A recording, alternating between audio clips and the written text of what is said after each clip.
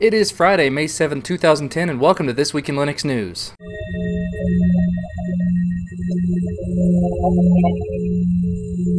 Starting things off with Ubuntu news, Mark Shuttleworth has been a busy boy this week. On Monday, Mark announced that he's figured out what they're going to do with Ubuntu 10.10 in the upper right-hand side of your window. There were a lot of people that were really upset when they moved the buttons over to the left-hand side, but they've come up with something to replace them.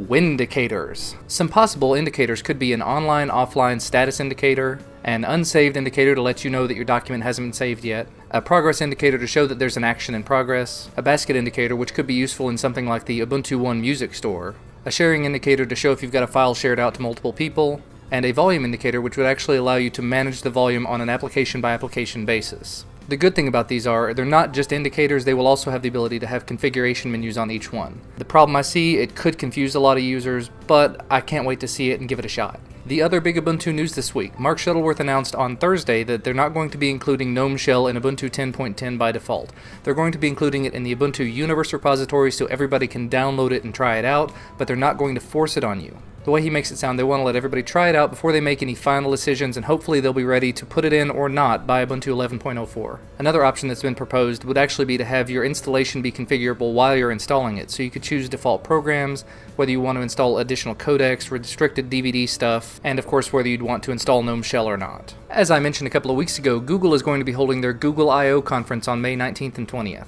That's all well and good. There are about 4,000 people that are going to be there, but what happens to the rest of us who aren't going to be able to make it?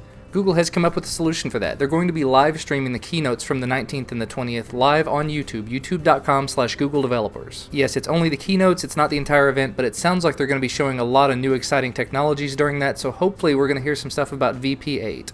I will of course put a link to the YouTube channel down in the doobly-doo, so make sure to check that out on May 19th at 9 a.m. In some interesting gaming news, Winchgate, the creator of the MMORPG Rhizome, has decided to open source the entire project. The client, the server, tools associated with that, and all of the artwork, including the 3D models and all the sounds. The Free Software Foundation is going to be joining them in this venture, and they're going to make it Creative Commons by attribution, so there's going to be a ton more opportunities for open source developers to make games that are similar to this, or maybe even make their own derivative works based on it. And at the end of the day, that will get distributed to the community because of that share-alike license. This does not, however, affect the Rhizome game normally, the game that people are paying to play. The clients and servers are all still going to stay the same, it's just that the newer version is going to be open source so that other people can derive works from it. And finally, at the Web 2.0 Expo earlier this week in San Francisco, Adobe was found demoing a tablet that they're working on. They had a bunch of smartphones there that were all running Android. There was nothing Apple-related to be found.